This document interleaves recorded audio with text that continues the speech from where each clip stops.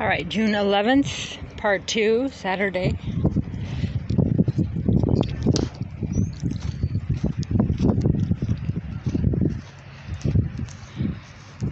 "45 hours into my dry fast.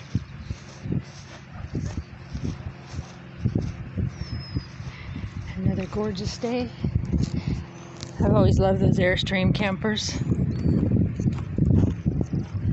I am not into this lifestyle as far as a pole camper. I did it in my early 20s, or when we sold the ranch, actually in my early 30s. We went to Oregon, 5 cats, 2 dogs. The horses and the macaw, the other animals came later. But we had 2 trucks, and behind one of them, we pulled a camper, probably that size. My ex did, and I don't pull trailers. I'm spatially challenged. Anyway, it was weird. People were like, "What are you doing?" I mean, back then, gosh, I talk about back then as if it was, but it seemed like, yeah, it was a whole different world.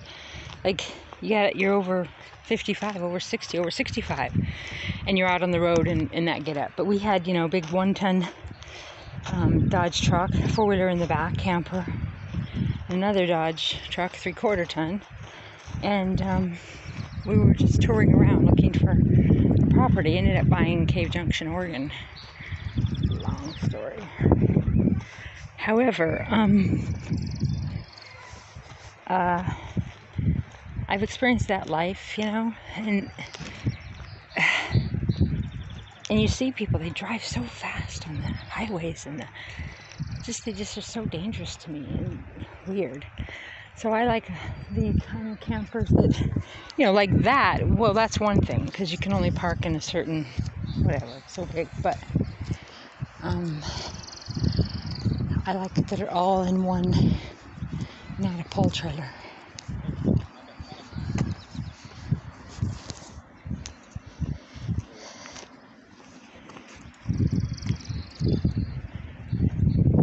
I like touring around the campground. I've been doing this for years, and there's always some unique camper. It's just kind of neat. And the different things that people do in the different lots. Like these ones made a sand pit.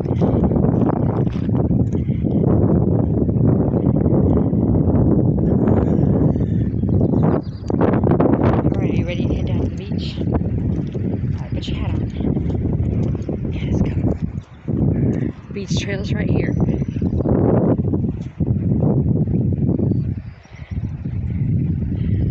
I might go stay a few nights in the Fort Flagler campground. I think it's a little cheaper. Last I stayed at Fort Townsend in the off season. It was like $30-some for camping spot. What motel prices used to be now, you have to pay to camp out in the woods. In Montana, we just go camp out in the fucking woods. But over here in the civilized world, it's not like that. You can't just camp anywhere on Mother Earth. Yeah, rules. Rules. There's rules. Barf. When you gonna grow up, Crystal? When I'm dead. Yep. Are you excited? Look at that.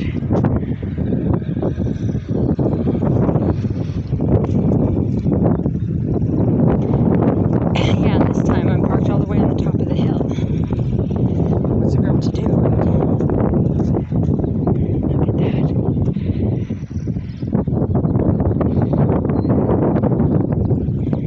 That is way down there, isn't it?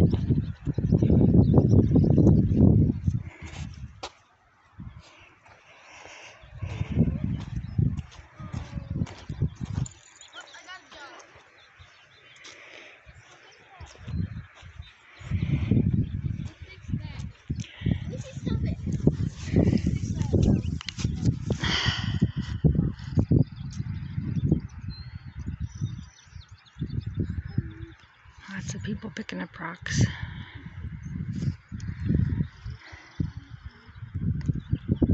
Low tide indeed.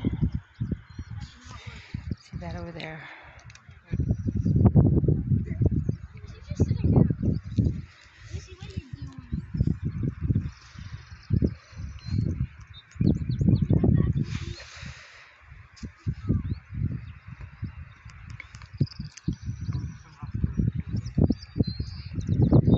I'm not walking down there today. You'll have to imagine what it's like. I might tonight, but I'll have to save my energy to get back to the top of the hill. I'm not feeling low energy. I'm just feeling,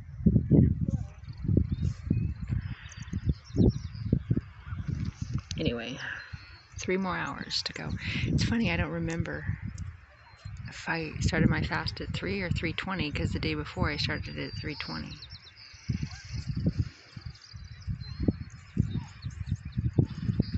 Anyway, there's definitely things going on in my body. Which, if you're interested, Reverend Crystal Cox at gmail.com.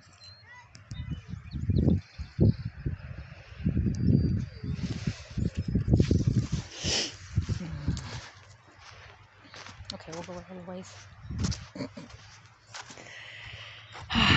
Okay.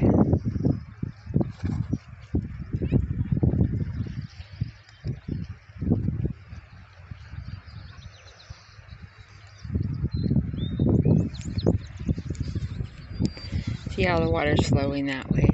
It's so interesting how it's just all these different directions, and yeah, some of it's wind, and then it's undercurrents, and it's just all kinds of neat stuff. Alright, headed back up the hill. It's interesting, I can go up that hill over there, like, there's a trail right in there. I could go halfway up that hill and then over the parking lot that way. There's many ways up to the top. I don't think I'll do that today though, because that hill winds me when I'm not fasting. I don't feel winded or anything, but I do all of a sudden I feel a little bit weak. You know, as per a month.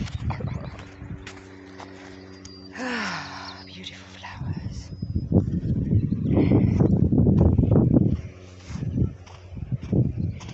I like to walk, well, I like to walk all the time, but I didn't walk a lot when I was at my church. I went out to, Fort Flagler and stuff some, but because I don't like to be on the highway and just no inspiration. This is my kind of beauty here. Especially I like to walk fast.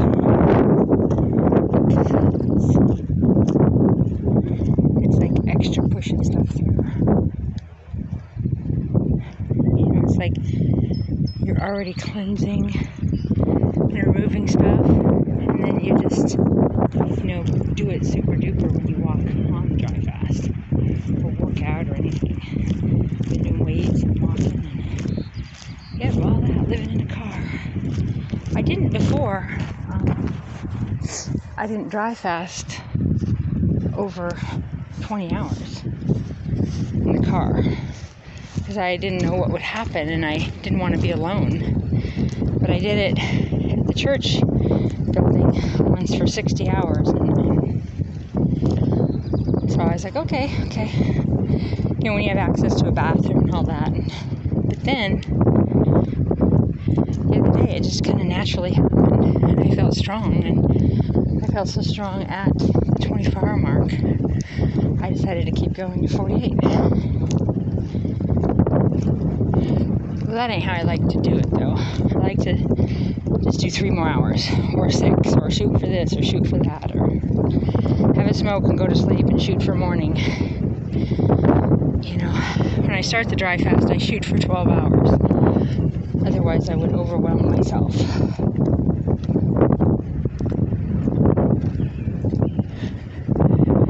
I love that tree.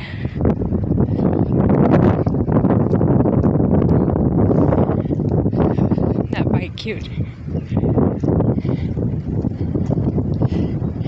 Had a truck like that, but gray. Actually, it was a I like these Ford Power Strokes. I think they're sexier than the new GMC's Super Duties. We had a Ram 1 ton.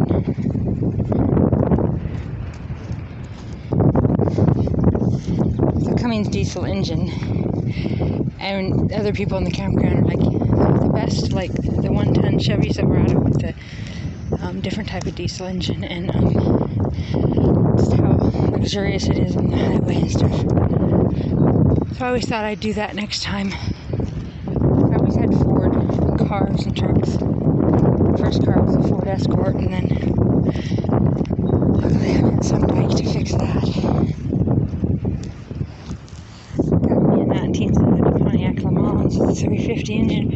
Ooh, you want to fucking pass, you pass. And that's why we got the Dodge truck, because it was like that. So then I had various trucks. The SUV I have now is the first I've had like that, but it sure is way more practical for living in a truck. I'll tell you what, it's like a little condo back there. Well, you know what I mean. Except for without a kitchen and a bathroom and, you know, condo stuff. But fuck, man, I was sleeping in the front of a tiny, tiny red truck.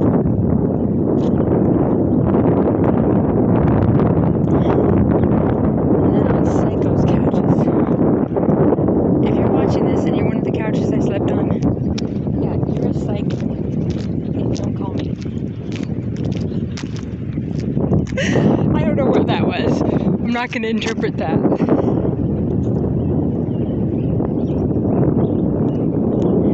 Oh, actually, I don't mean when I had the rig. I meant, you know, my stepsister in, well, Florida was very generous. Very generous, but fuck.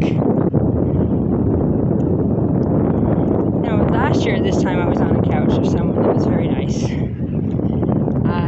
When the great hoax started, there was no bathrooms open. There was just everything kind of seized, and so I stayed with my friend for until it was over. It's not over.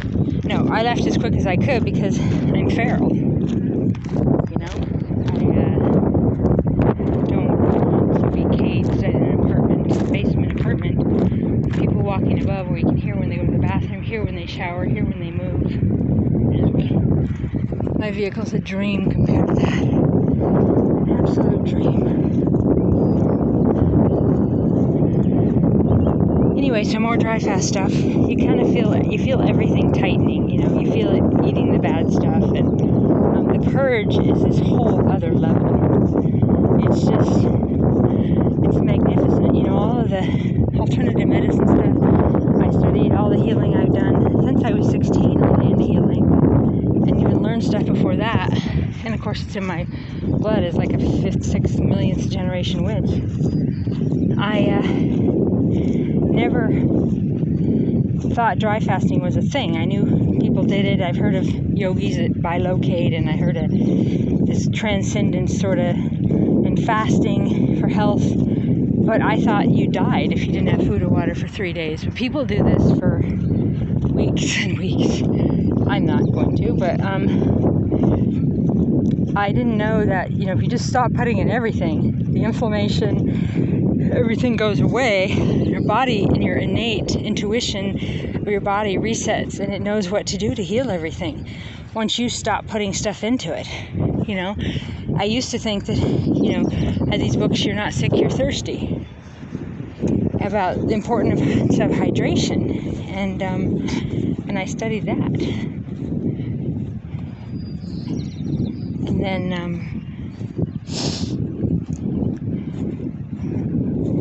I had a naturopath tell me, she told me I was forming a brain tumor in my early 20s.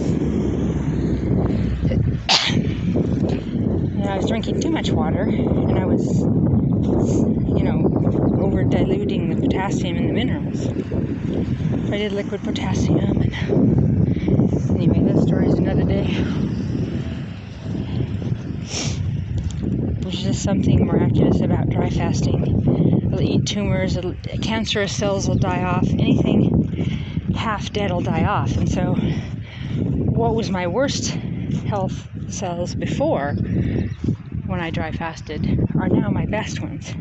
So you just get stronger and stronger. I mean, because the last 10 months at my church, I ate the fuck out of whatever I could find, right? Oh my God, I had pot roast soup, I had turkey chili, I had burgers and steaks and ice galore. And so that was amazing. Beautiful mountains, fire pit.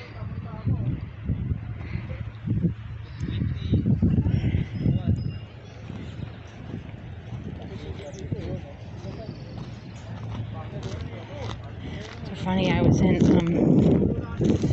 San Juan Island, staying at a hotel. It's all quite fascinating looking back on it now. But at any rate, these two Spanish guys were standing there talking, just, really fast and really colorful and magical, and like two guys that just walked by. They really, and then I had to walk through them, so I said hello, and they go hello, or said a couple words to me, and it was so dull. It was like their language and their talk was so colorful and so beautiful, and then they spoke to me in English, and it was so bland.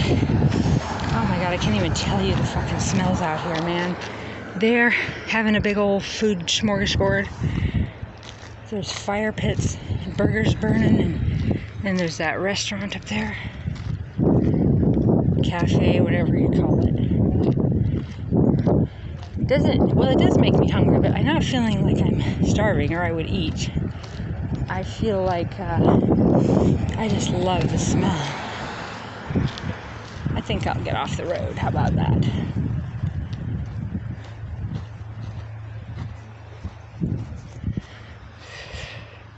Those old buoys are neat.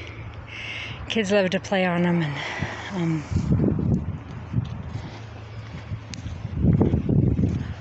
I've seen people that cut them in half and use them as fire pits. Ooh, smells yummy over there.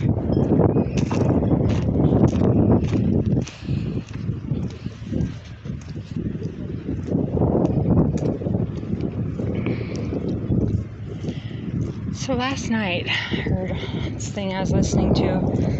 It said, what is it about love that makes you feel satisfied? And I was like, whoa.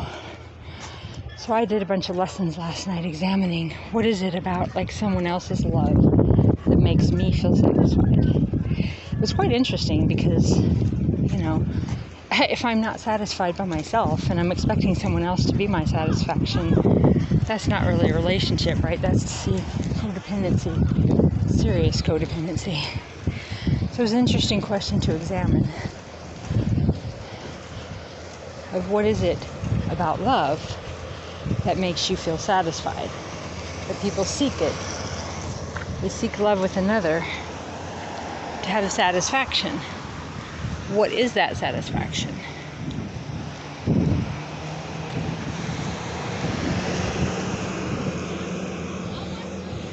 Yeah, that's the kind of truck we had. Except for when we got it, we took it straight to this place. See, what happened is,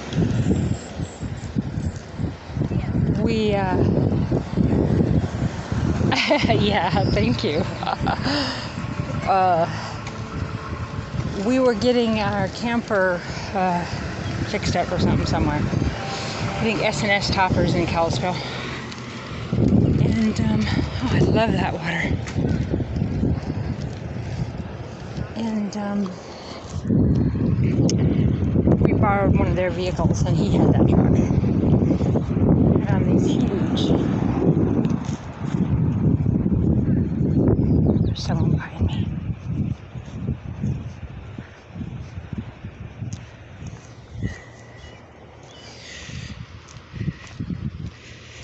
I think sometimes people think I'm following them.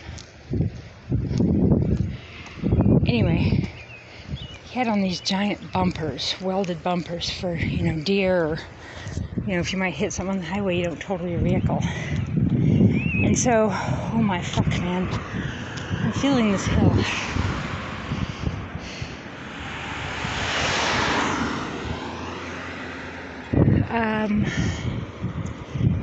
Anyway, I feel like, there's training shows where you go underwater and then you have to be cognitive, or they take away your oxygen and you got to be cognitive. Very pretty.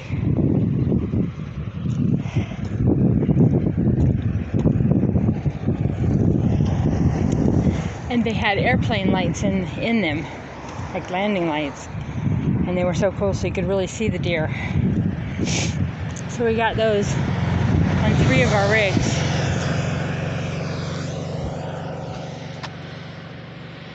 All these, of course, well, I'm not going to say that. Positivity is what we're doing. Okay. So pretty. See that tree? Yeah. I'm gonna pop a squat, as they say. Otherwise known as sit down. Isn't that bench beautiful? Yeah, after I walk, and especially like that, I mean, that was quite a ways. I do want a big old ice water. So, what happens is, oh my gosh, the lighthouse, mountains.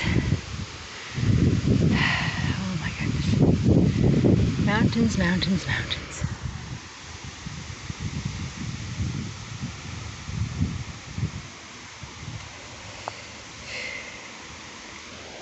See my outfit?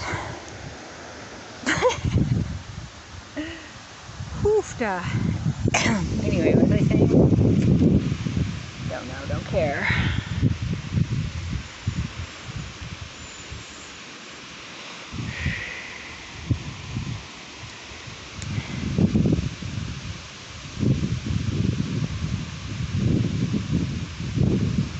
Yeah, I pretty much got 3 more full hours for 48. So, going back to the rigmarole, and I'm going to smoke and meditate and probably nap. So I really want to get to the 48-hour mark.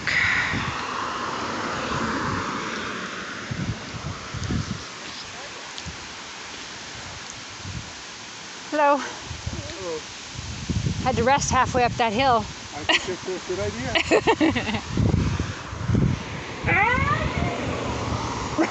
That was cute. I talked. Alright. Didn't even wear my sweatshirt.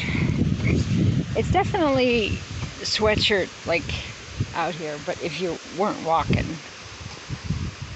where it's like, it really is a weird storm, like they said. It's got, say there's strips of wind, and one strip's cold, one strip's medium cold, one strip's warm, one strip's warmer. It's kind of like that. See, there's the Chevy Silverados. I like macho wacho bumpers myself, though.